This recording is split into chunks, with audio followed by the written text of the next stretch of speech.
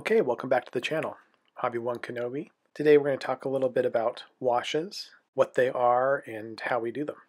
A wash is essentially thinned paint that has been applied on the model and will create shadows and also slightly change the color. And for washes we use oils, and as you can see here in the photo I have 6 different oils, and to thin them we're going to thin them with terpenoid. And as you can see here I have 6 colors, and these 6 colors will allow me to produce any color that I could possibly imagine.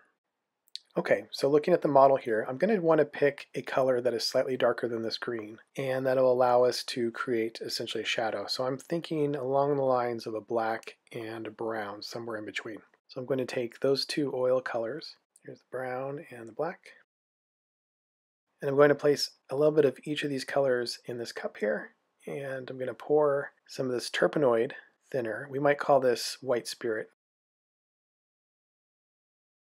Okay, so the consistency that we're looking for between the thinner and the oil paints is often described as being the consistency of milk. So we want the color to be present, but we want it to be fairly liquidy.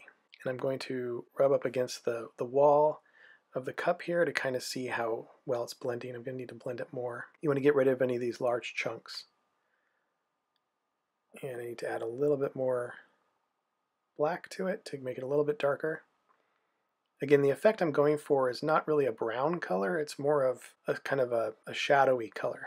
And I'm going to dab on the cardboard here to see if it's the right thickness. It's looking pretty good, and it's well mixed. And I'm dabbing inside the cup here to see how well it runs around a raised surface. Alright, so now we're going to apply it to the model. And at first I'm going to add just a little bit at a time, just to make sure that the color is looking right. Again, I'm trying to make the effect of a shadow.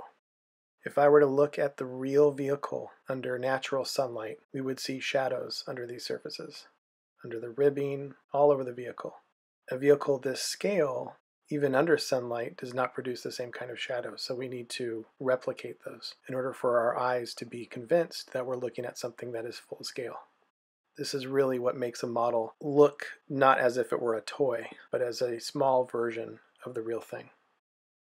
So now I'm going to start adding quite a bit more. I like to add quite a bit more around surfaces, around areas that would normally collect grime and soot and mud and oils from the vehicle or gasoline. And the wheel wells are good places for that. Okay, so now I'm going to fast forward through the process so you get an idea just how messy this is.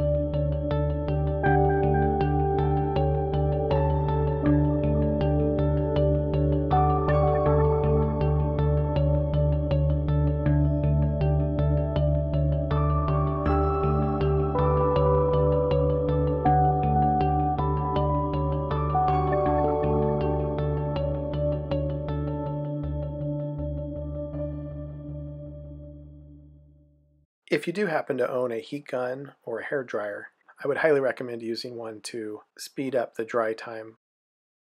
So now comes the real fun part. We get to reveal what the model is going to look like. I'm going to remove about 95% of this, and it's important to think of this as just merely one layer of weathering. This is not the end-all be-all. And it's important for me to figure out how I want to remove this. I typically like to go against the grain, so to speak. I want much of the material to stay underneath, so if I were to swipe left to right, I would actually end up removing most of it, and then there would be no purpose to doing this in the first place. So I want to kind of keep the wash in the crevices. As you can see with the Q-tip, I am rolling the Q-tip as I remove the material. I don't want to just spread it around.